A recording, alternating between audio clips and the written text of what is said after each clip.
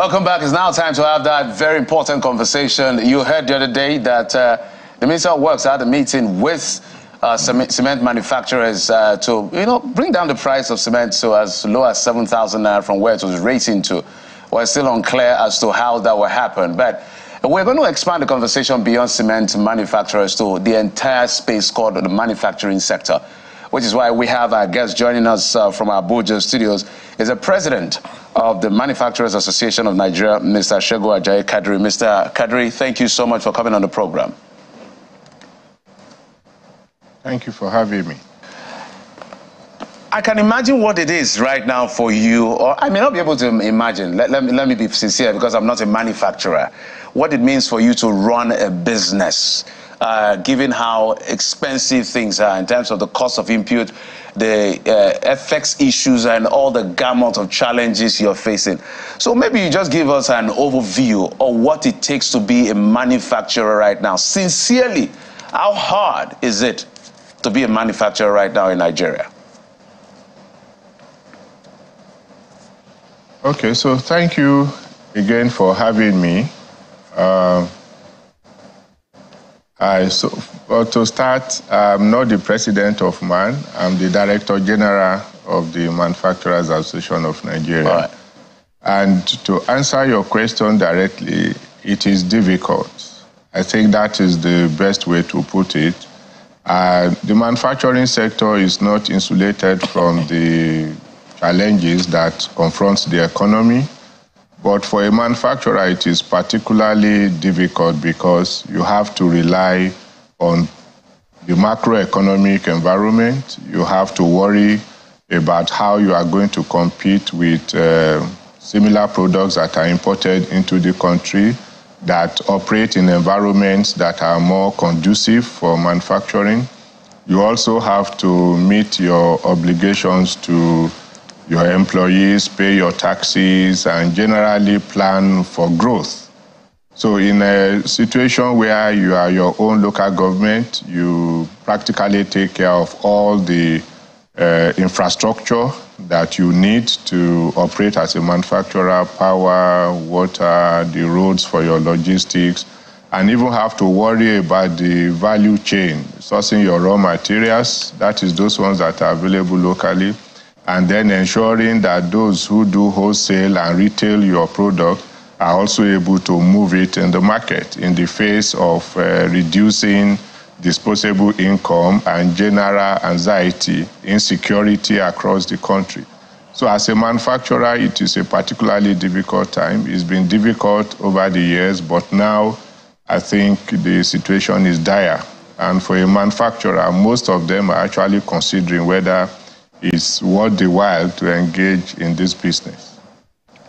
Now, Mr. Kadri, I imagine that you and members of your association are concerned about the free fall of the naira right now, particularly because you need to access it, perhaps for the purchase of raw materials, which is another conversation. But one question that many Nigerians are asking now is, what economic activity at the moment is responsible for the free fall of the naira against the dollar? I wonder if you're just as concerned, and if you can place your finger on it, what's your own theory as against so many things that we're hearing from commentators?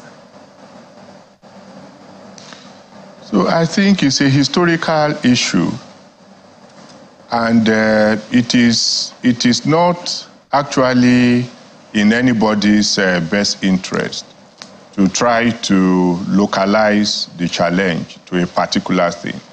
I think historically, we've not minded our domestic economy. We have not promoted domestic production. There is no way that you are going to control the exchange rate. You are going to have a positive rate if you don't produce locally. So I think the challenge we have is that we demand what we do not produce. And so our naira has to continue to pursue the dollar, and we are never catching up.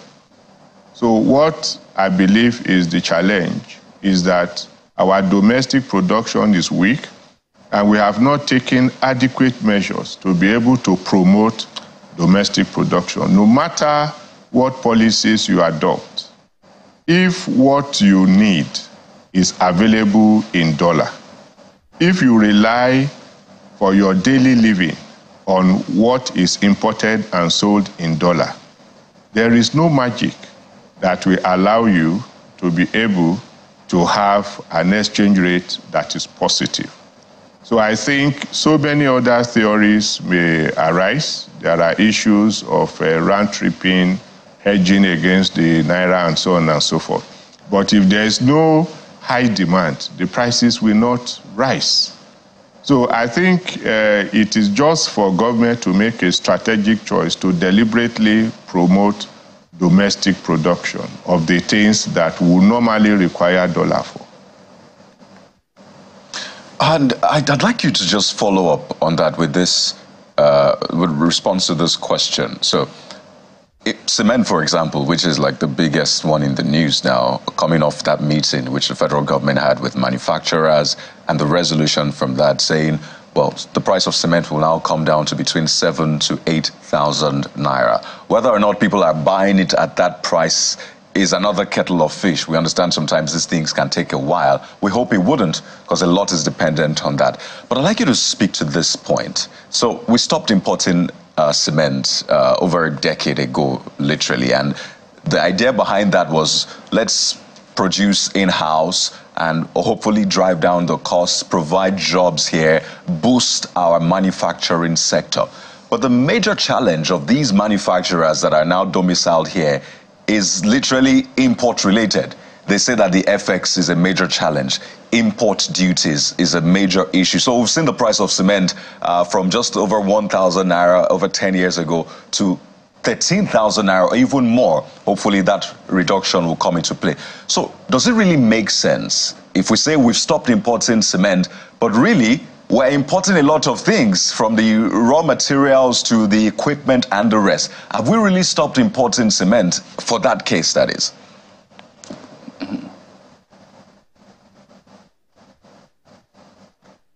Okay, so I think that it is good for us to actually be circumspect when we are discussing issues like this.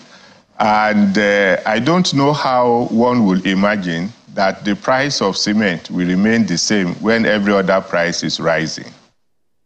I mean, just by way of maybe by the side, I went out with my daughter to an amala joint. And when they gave us her bill, it was 3,000 naira. And so I told her that when we get into the car, we tell her the story of 3,000 naira. I told her that when I was at the university, I spent 3 years in the university. The amount that my father gave me for feeding for those 3 years was less than 3,000. So, and that was what she took in an amala joint in Abuja. So I think generally prices have risen, and there is no way you will expect that the price of cement will remain the same as it was 10 years ago, 5 years ago, and so on. But that is just a general background. But to why the cost is rising now, I think it's also good to know that the price of diesel has risen by, I mean, I bought it 1,350 naira 2 days ago. So there are so many costs that have gone north. And we need to situate it within the proper context. If you source the raw material for the production of cement in Nigeria, is that what you sell? Are you selling limestone? There are so many other production costs that goes into it. How about the cost of power?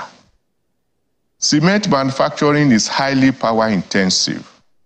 And so you need to calculate the cost of power. It is a good thing that the Honorable Minister met with cement manufacturers, and that is the way to go. Dialogue is what is important. So you do not just go to take a decision or make some expectations based on, with due respect, uninformed analysis and emotion. Because the price that cement is sold in Abuja, for instance, cannot be determined by the manufacturer alone. There is the issue of transporting it, for instance, of Dangote cement from Obajana and from wherever you are bringing cement. There's a cost to it. and there's diesel that is being used by those trucks. There are drivers who require you to pay them a certain amount. There are even people who will offload it from the trucks. What has happened to the cost that is adduced to all of this? Like I just told you about diesel. So it is not only the cost of manufacture. And when the Honorable Minister met with the manufacturer, there were certain things that were mentioned as conditions precedent to achieving that 7,000. So I believe that 7,000 naira to 8,000 naira is better than what we are having now, because some say it's 10, 11, 12, or 13,000, depending on where you are buying from. So I think we need to look at the whole value chain to be able to determine where the challenge is. And you need to sit with the manufacturers, for instance, to say, why are the costs rising? It cannot be in the interest of the manufacturer to make it impossible for people to buy his product or to deliberately increase the price, because you are going to lower your production utilization, capacity utilization. Is in the interest of every manufacturer to sell. So, and you know, generally, there is a reduction in the disposable income of the average Nigerian. So you don't have money to buy, and the cost is, the price is high. So it's not in your own interest to do so. I believe we should interrogate the issues further to be able to know where the problem lies and where the solution should come from. All right. Whilst we're trying to interrogate further, I want to look at a bit of a long term before we come to some of the basics of the short term. One other concern that is being raised, I don't know whether this is also going to be looked at in the future, and I think it should. The space operates by perhaps oligopoly, because we know like 3 or 4 names in that space.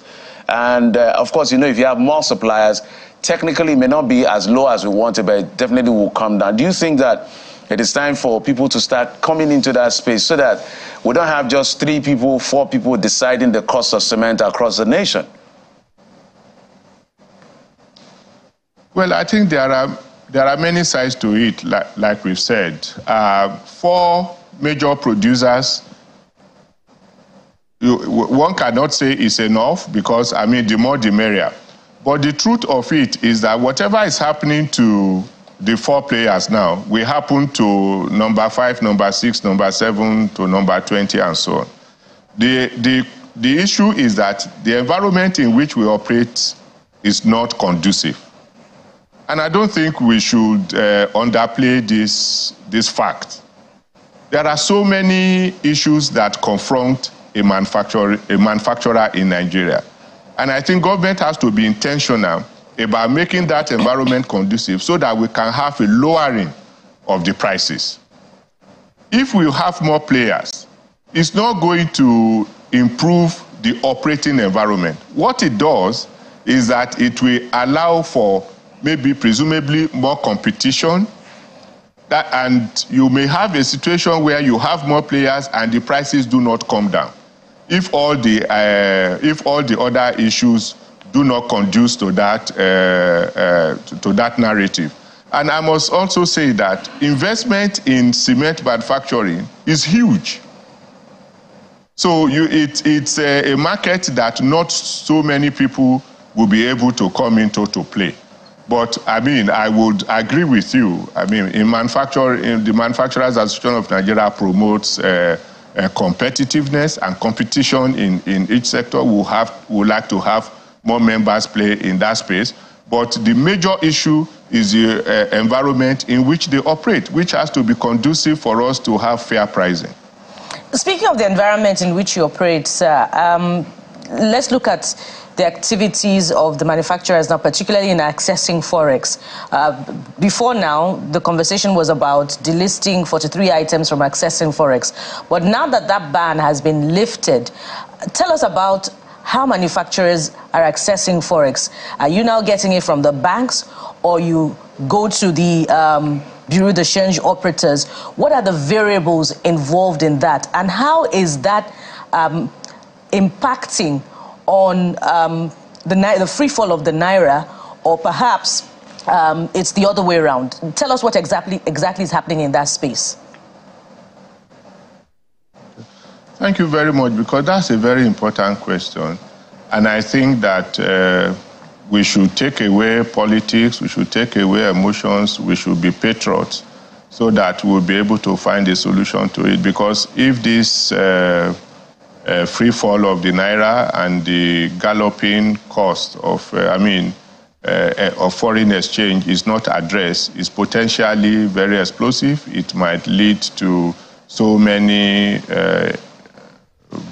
terrible conditions in Nigeria. You see, for us in the manufacturing sector, for instance, there are some raw materials, machines, and spare parts that are not available locally. So they have to be imported into the country. Answering your question directly, we've never had adequate supply of forex through the banks. And we have made spirited attempts to engage government in such a way that you prioritize allocation to the sector, because it is one sector that has the capacity to even help you to generate the dollars that you need.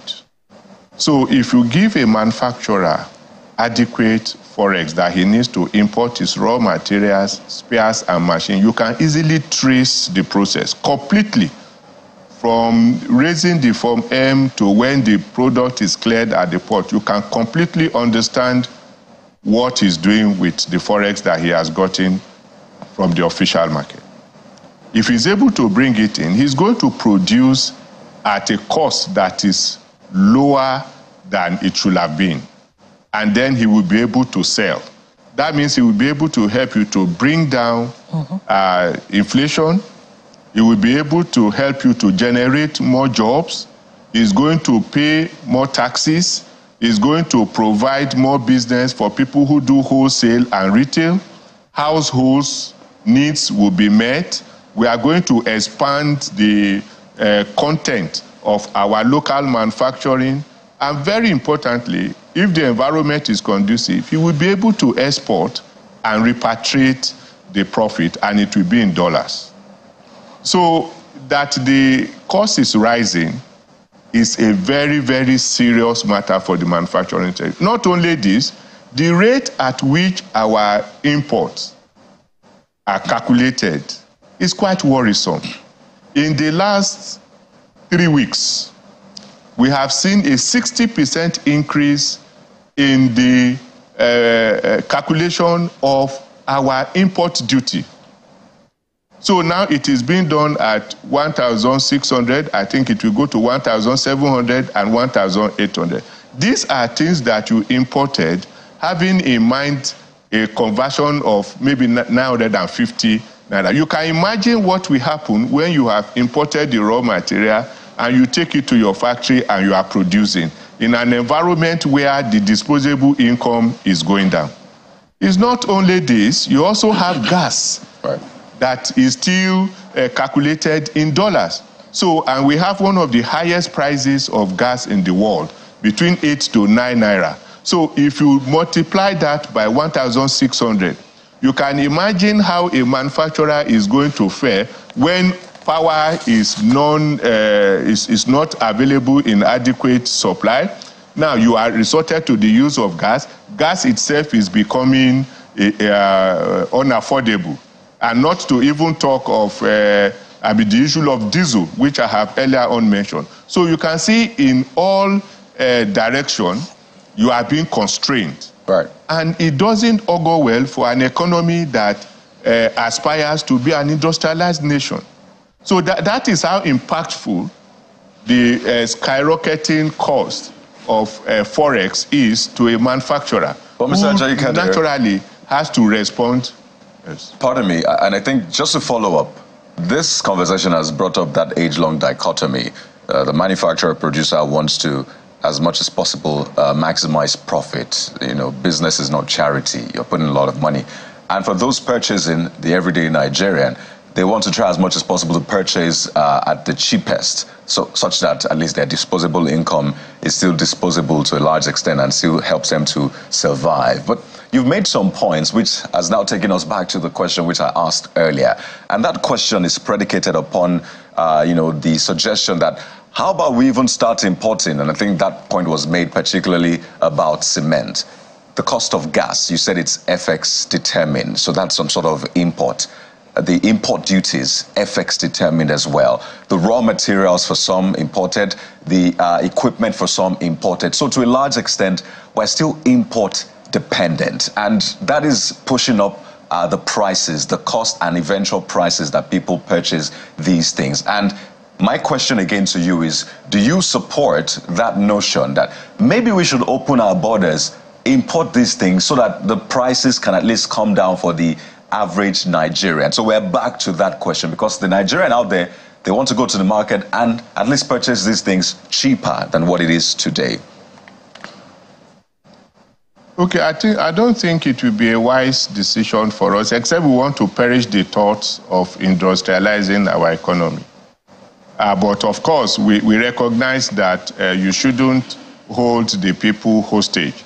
And so we should not allow prices to go northward. But I think what we have not completely agreed on is the fact that the manufacturing environment has to be conducive for you to be able to achieve industrialization. I don't think it is a wise thing to just import everything. To become an import-dependent nation means that you will have an economy that is not sufficient, is not self-sufficient. You won't have resilience as a nation. And what are you going to do about employment? For instance, if you import everything that you need, that means you will be shutting down effectively the manufacturing sector, and there will be unemployment together with the social implication and the tax implication for government. So I believe that it is the environment we must focus upon for us to make it conducive. In those nations you are importing from, they didn't leave their manufacturing sector without promoting them. So how are you going to develop as a nation? I've said it that manufacturing is a strategic choice that a nation has to make for it to be self-sufficient, for it to be resilient, for its people to have jobs, for government to be able to raise revenue, and quite importantly, for them to be able to export. Because if you export, you will be able to earn forex, and you even make your environment to be conducive for foreign direct investment. You cannot run away from an environment that is conducive for business, and that is what I want you to actively promote. Because importation is being short-sighted, continuous importation and just opening your border is being short-sighted, and you are just postponing the doomsday. So I believe that we need to be mindful about measures that can be taken. Yes, short-term measures to alleviate the suffering of the people, absolutely on point. It makes a lot of sense. But we need to be mindful about the long-term implications of the measures that we take. If you are going to open your borders and allow all manners of goods to come in, you also know that other nations are strategizing. If I were a country watching Nigerian economy and I say you open your borders, I will do dumping. I mean, I can promote the manufacturers in my country, pay them the balance, and then just allow them to flood the country. When you kill all the industries that are here, then you can raise your prices. That's a strategy that has been used to erode some of our subsectors in the manufacturers association. But I think it is a choice that we have to make, and this can only be successfully done if you engage the stakeholders. It is good for government to sit with us and discuss essentially how we can get out of this situation. All right, Mr. Ajari Kadri, that's the very point I want to come to. Let's simulate that moment where you want to sit with government. So assuming this is the moment where you want to sit with government because they are listening. From the manufacturer's point of view, in about 1 minute, if there were 3 quick things you want to put on the table for government to do as quickly as possible, because we're looking at forex, we're looking at interest rates, we're looking at environment, we're looking at power, the variables are many. What exactly would the manufacturers be telling government to do right now to help the economy and help manufacturers supply things at a more affordable rate right now? Freeze the rate at which you calculate the imports of raw materials, spares, and machines. That is number one. Number two, also freeze the rate at which you calculate the gas price. As a matter of fact, there's no reason why we should be paying for gas in dollars, and it is too high. It is way, way, way too high, one of the highest in the world. Another thing is you need to improve on security, because even those raw materials that we saw, that we get locally, with the farmers and logistics is becoming a challenge. Right. Additionally, you should remove the price verification portal, because it's making companies to shut down. They are not able to import those raw materials. I think if government does this, and of course, opens new windows for us to source our credit at rates that are not lower and that are not higher than 5%.